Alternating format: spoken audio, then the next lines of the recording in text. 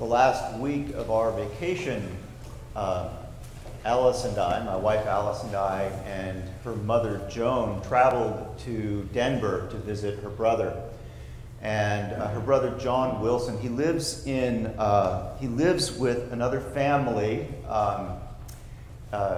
Ray and Jane, and are the couple that he lives with. He rents their basement, I guess, their apartment in the basement.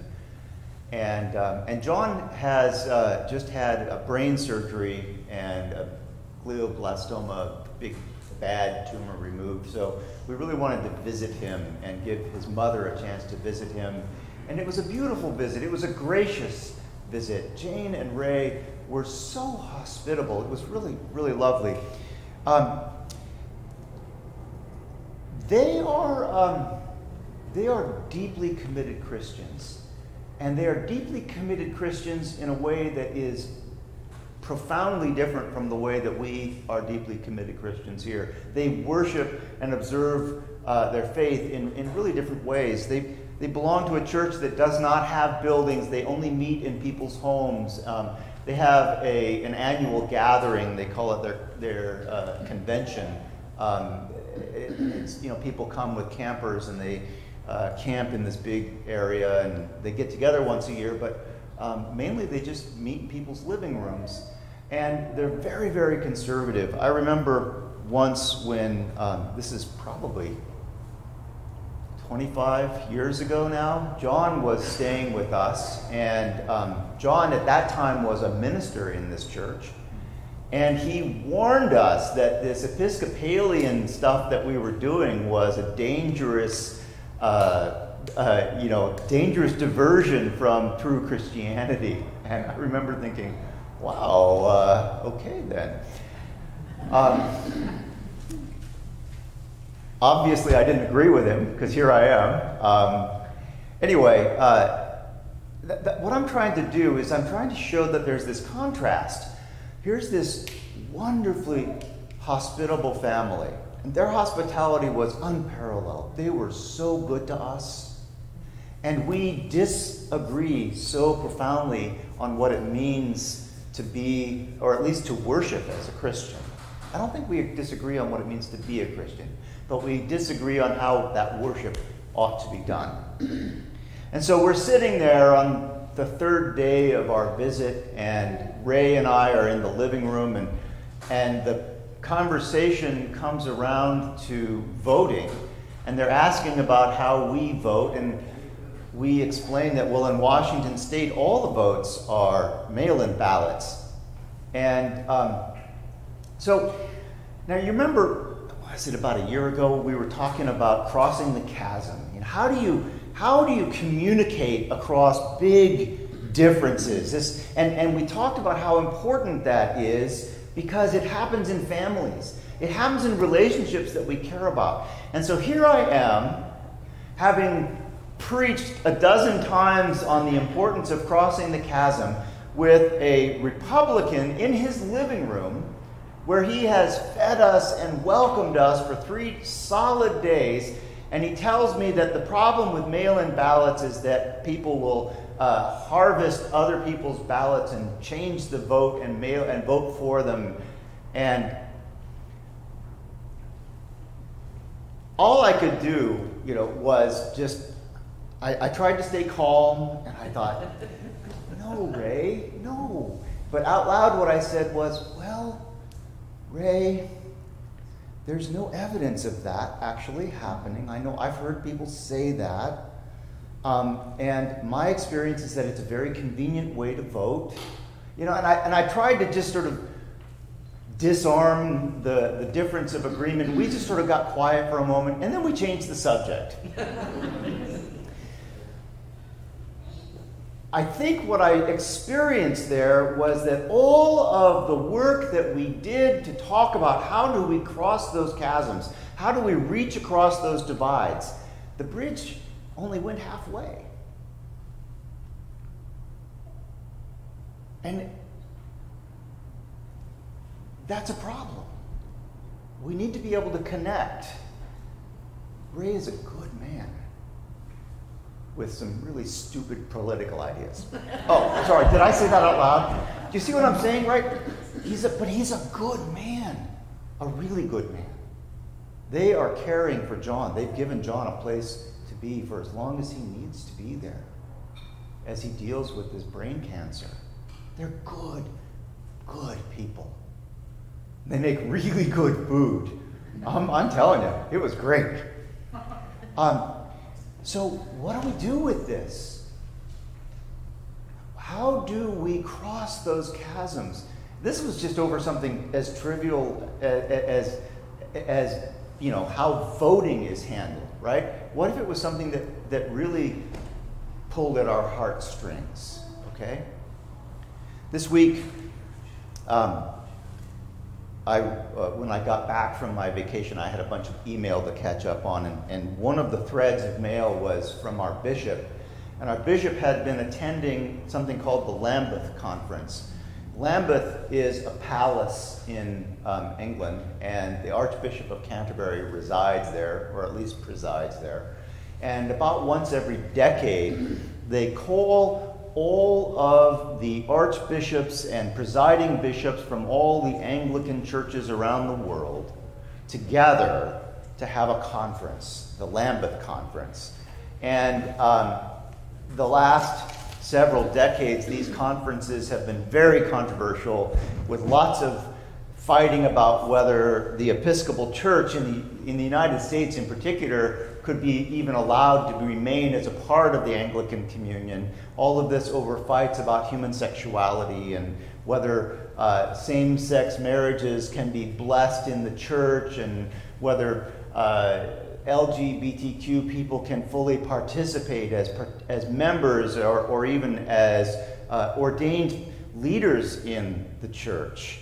And so this conference,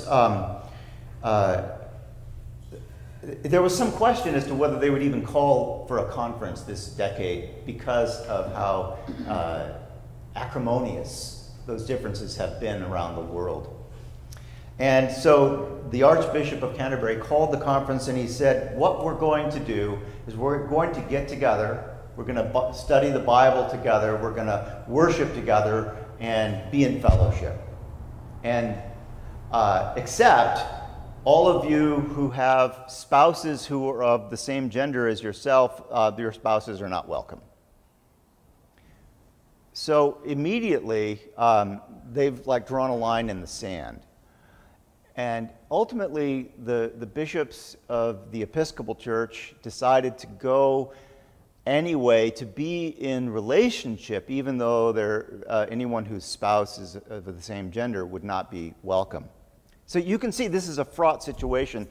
And what had been promised was an opportunity to come together and to get to know one another. And 8 days before the conference, a letter was sent out by the Archbishop declaring that there would be 10 position papers that would be voted on at this Lambeth Conference. And these position papers would declare who we are and how we function as Anglicans in the world. And the papers included, one of the papers included such things as acknowledging that the Anglican Church around the world was formed as a byproduct of colonialism. And colonialism was evil, and it destroyed culture, and it destroyed peoples. And so they're acknowledging that. Very much like some of the work that we've been doing in the Episcopal Church around First Nations people and around issues of race and those sorts of things.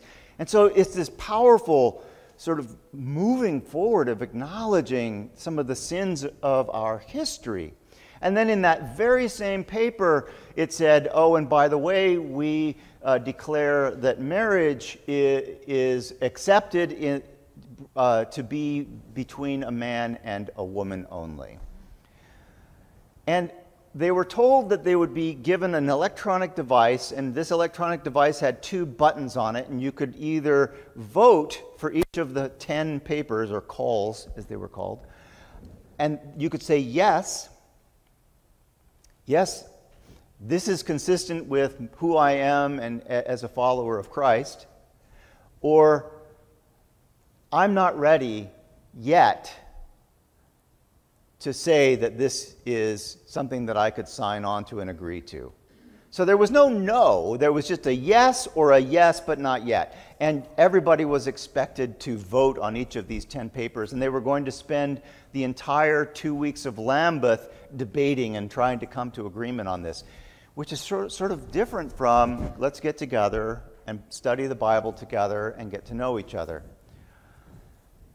What happened was quite different from that, and it was quite powerful and I think quite beautiful.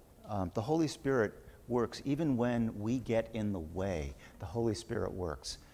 And what ended up happening was they did get together, and after the first 2 votes, they abandoned the electronic devices for voting, and they, I don't know what they did about the 10 papers, but they just started doing Bible study together and worshiping together and getting to know each other.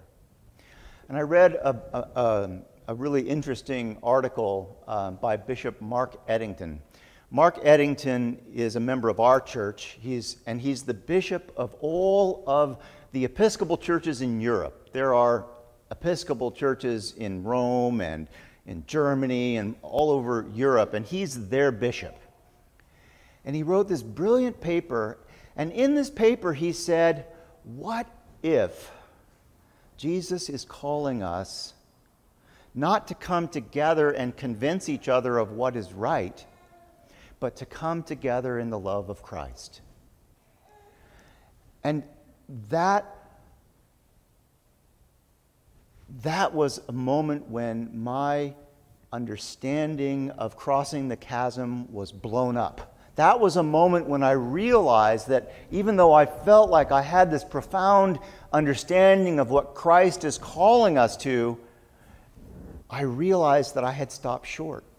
I have said, and I did say when we were talking about crossing the chasm, that the holy thing we are called to do is to come together and to listen to one another and to seek to see the Christ in one another and to take the risk of listening to what the other says so attentively and so openly, so vulnerably, that we might be changed by what we hear, and trust that they are listening to us in that same respectful, vulnerable way.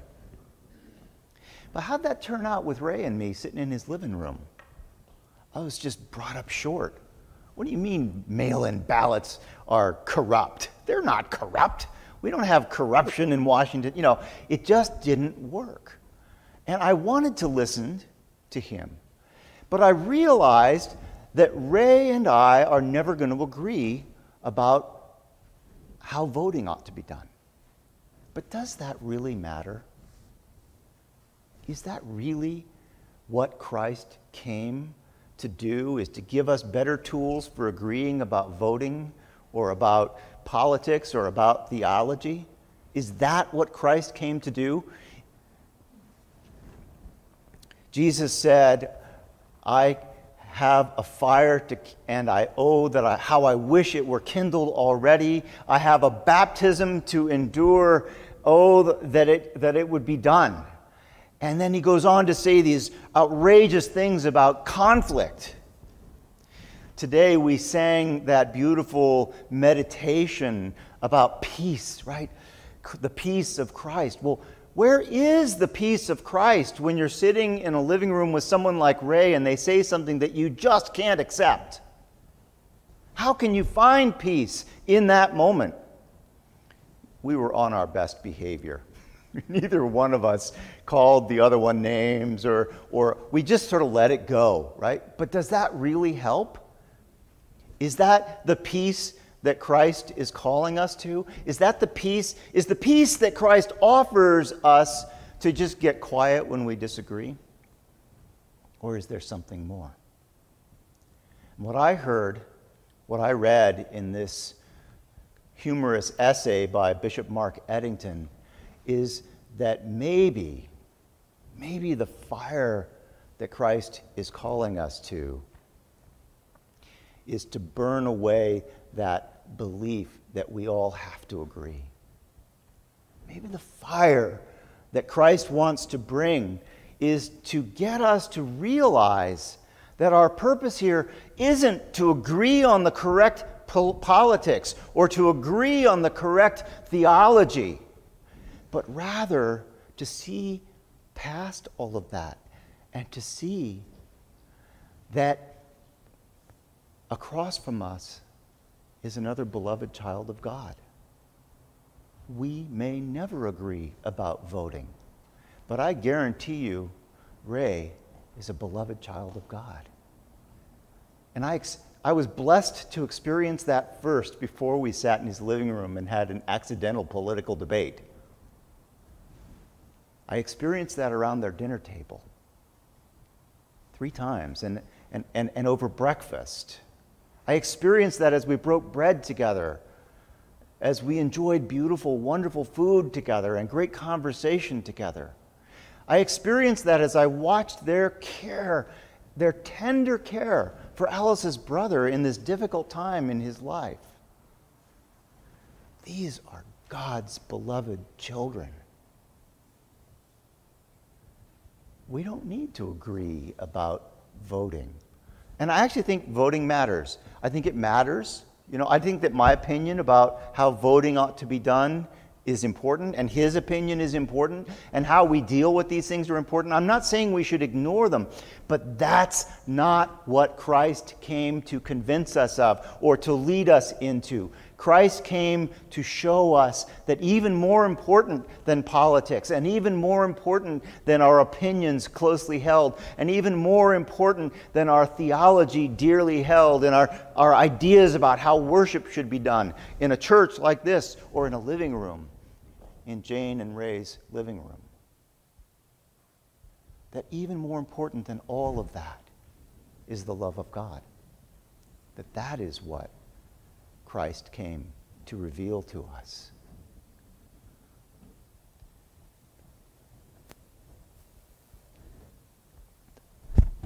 For me, this changes my understanding so profoundly of what we are here for and what we are called to do and how we are called to be together. I don't know how to move forward with this, but I trust that this message is from God. I trust that God is calling us into a relationship of love and respect.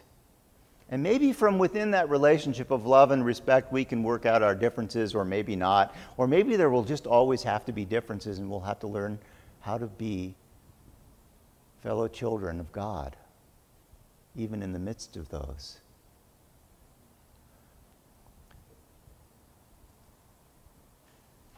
So the conflict that Jesus talked about between mother-in-law and son, and between mother and father and brother and sister, and all of those horrible things that he said in that terrible, terrible, scary reading that we heard today.